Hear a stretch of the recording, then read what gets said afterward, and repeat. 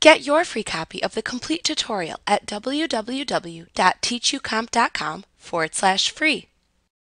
You can create your own custom view of folders in your Outlook mailbox. To create custom mailbox views, click the View tab within the ribbon, and then click the Change View button in the Current View button group.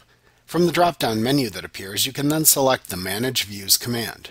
At this point, a dialog box will appear on screen. It is called the Manage All Views dialog box. It displays all of the available views and their associated settings.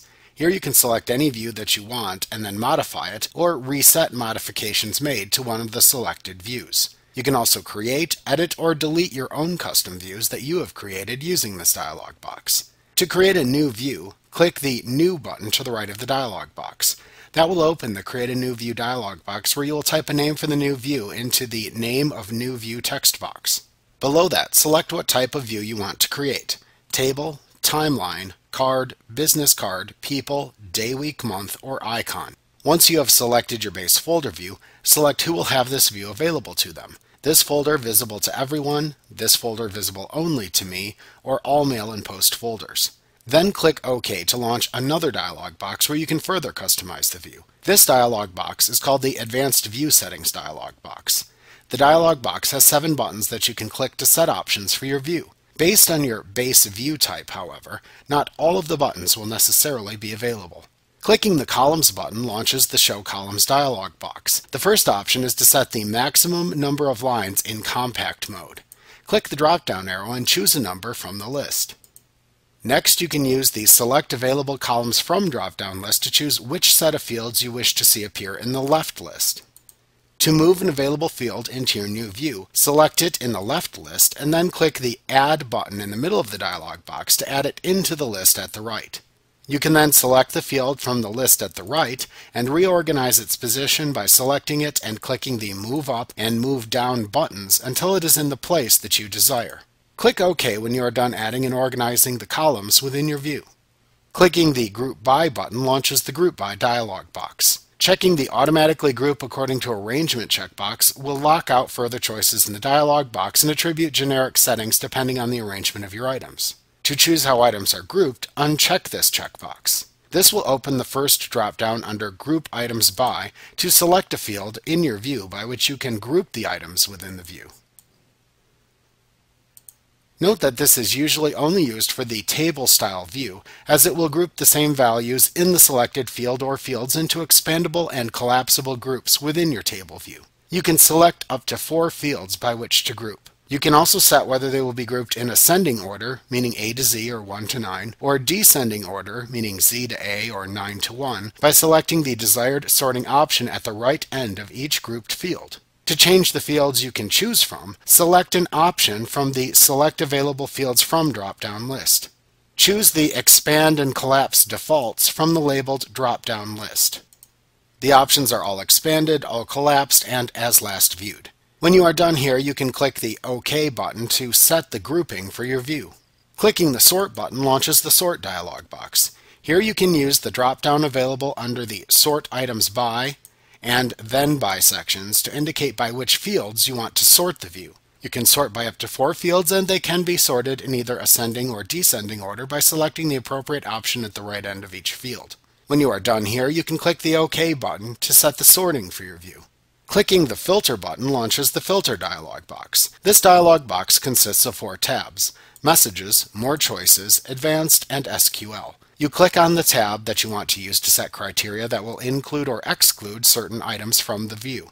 On the Messages tab, you can choose criteria that will allow you to filter by various common email fields. On the More Choices tab, you can choose criteria that will allow you to filter by assigned categories, message statuses, message option settings, and other more advanced filtering possibilities. On the Advanced tab, you can use the Field drop-down to select from any of the available fields in Outlook that you want to use as a filter. Then use the Condition drop-down to select a comparison condition, and if needed, type the value to which you want to compare the field's value into the last text box. Then click the Add to List button to add it into the list above. Clicking the SQL tab allows you to create a statement using structured query language to select which items you wish to see. You can do this if you are familiar with how SQL is used within the Outlook application. When you are done creating any filters necessary for your view, click the OK button to set the desired filters for your view. Clicking the Other Settings button launches the Other Settings dialog box. Here you can adjust the font display for the items in your view. The content available here will change depending on the style of view that you are trying to create. Make any adjustments that you want here, and then click the OK button to apply them to your new view.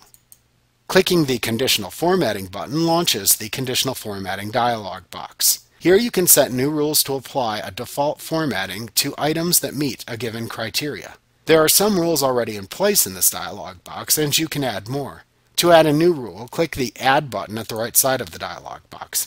It will add a new rule to the list. Type a name for the rule into the Name text box, and then click the Font button to set the font formatting that the item should use when the condition that you are about to specify has been met. Click OK in the Font dialog box to set the font. You then click the Condition button to set up the filter that, when met, applies the formatting that you just selected. You have the same choices available here as you do when you set the filter for the view.